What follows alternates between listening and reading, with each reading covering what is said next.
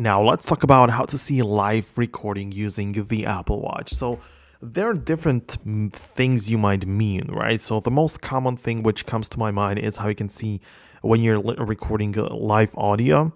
So you can easily do it through the Apple Watch. As you can see, we've got the voice memo app on the iPhone as well as on the Apple Watch. And you can easily open it up and start recording and see the process in real life. You can see the sound waves, and the recording is lively observable if you wish. So you can see right away as you are recording, and you can see the progress. So that's pretty useful. It gets saved right away in here and also gets synced to the iPhone very quickly. When it comes to the recording of the camera, well, it's kind of limited on the Apple Watch, as there is the camera application right there, but it only works as a shutter.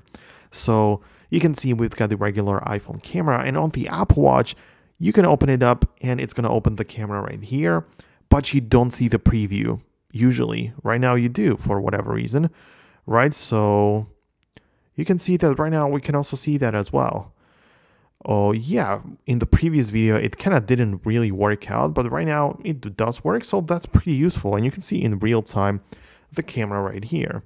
So you can just start the process. You can, take a photo, but it's not really for the video recordings. It is only for photos. So even though you can see the photos being taken in the real time, it's not for live recording. So I kind of explained everything that I wanted. If there is anything else more specific that you would like to know about, which I kind of missed or don't realize that people need, then let me know about that down below in the comments.